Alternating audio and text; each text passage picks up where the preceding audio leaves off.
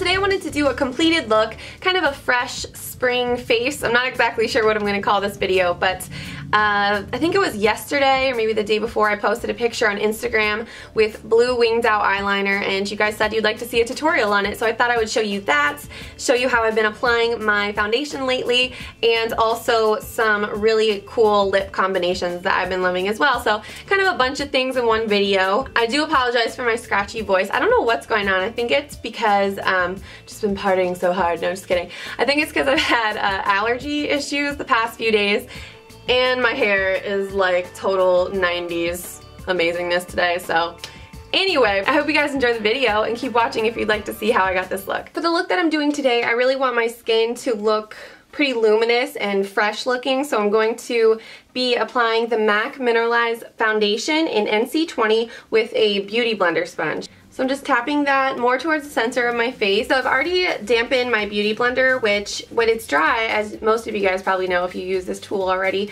when it's dry it's really compact and a little bit more firm, and then when you dampen it, it kind of expands like a marshmallow in a microwave, and that way you can apply you can blend in your foundation without the sponge absorbing all of your liquid foundation.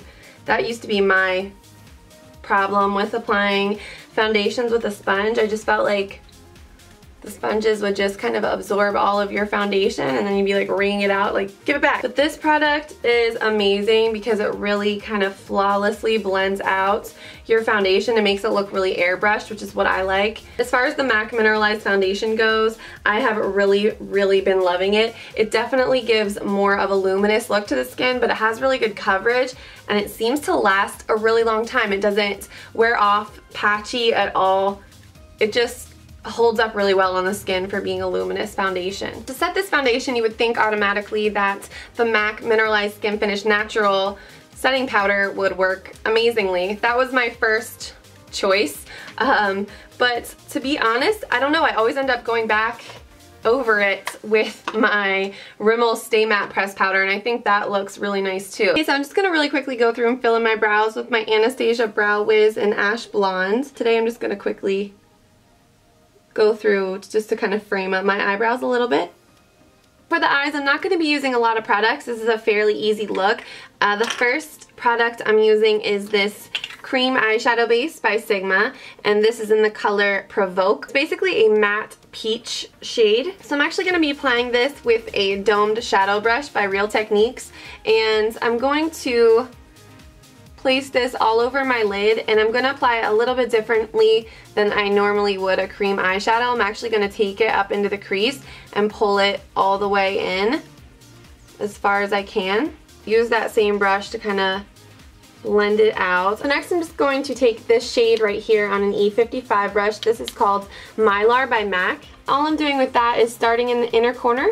I'm going to pat that over top, just brush it back over the peach cream eyeshadow and apply it all over the lid so that some of that peach color is still peeking through in the crease. Today I'm going to be using a royal blue eyeliner. So I'm using Waveline by MAC, which looks like that. So I'm going to show you my trick to making it really show up, and this is an E05 brush. So first I'm not going to worry about the wing just yet. I'm just going to apply it to my upper lash line. Okay, so after I've done that, you can see, hopefully, that there are some spots that aren't really super vibrant, just a little bit thinner in some places than others. So what I'm going to do, if I just went back and kept trying to trace the eyeliner on, it would lift off more product and do more harm than good. So I'm going to let this side dry first and then do the other eye. By the time I've done the left eye, the right eye is probably dry. So now I can go back and work on making that appear more vibrant just by adding a second layer of eyeliner. Still not going to worry about that outer wing just yet. I just want to get the color to look how I want it for now. So I've gone over each eye a couple times, and just by nature of doing that, it's going to thicken up the line. Then I'm ready to pull the wing out. Sometimes it can also help to start off with a clean brush because you really want the bristles to be nice and smooth and not frayed out for making a more precise shape like a wing. Just going to pull it out like that. Kind of lay it on thick in that outer corner. and then I'll go back and clean it up afterwards with my concealer. So now I'm going to do my under eye concealer, which really pulls together the look. I'm using the Maybelline Instant Age Rewind Dark Circle Concealer in the Brightening shade and tracing a triangle underneath the inner corner of my eye like that. And then I'm just going to tap my Revlon DNA Advantage in light medium right on top. And for blending, I like this Real Techniques. It's actually a foundation brush. And then this is when you can do a little bit more with your eyeliner as well. You can take whatever brush you're using for your concealer and just guide it right up underneath your eyeliner. And then I'm just gonna set it with some of my Bare Minerals Well Rested. And this is a fluffy brush that I got from Coastal Scents years ago. I don't even know if they still make it. I think it's called a large sable blending brush. Today I'm using Benefit Their Real Mascara. All my mascaras that I was using before, kind of all the tubes dried up all at once, so I was like left high and dry. So I went back to this one and I really do like it a lot. Especially when wearing winged out eyeliner, you can kind of take the end of the wand and wing out your lashes. Okay guys, so for some reason, unbeknownst to me, my lips are really scary pale today and I don't know why, but it's freaking me out. So I'm gonna do my lip color before I do my cheeks and everything.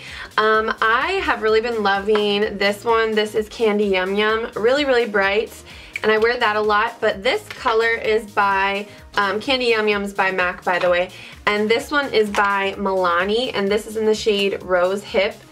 This is so gorgeous. It's very similar actually. I love both of them. But I'm going to be wearing Rose Hip today.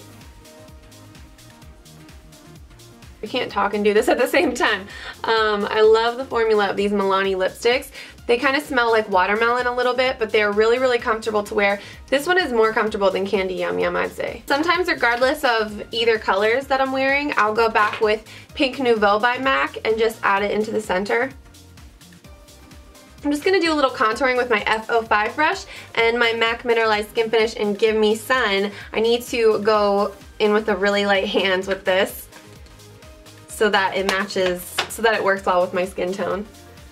And just starting back here, starting a little bit above the top of the ear and then just lightly feathering it down. Same exact thing on the other side. And then I'm going to take it around my temple, around my forehead.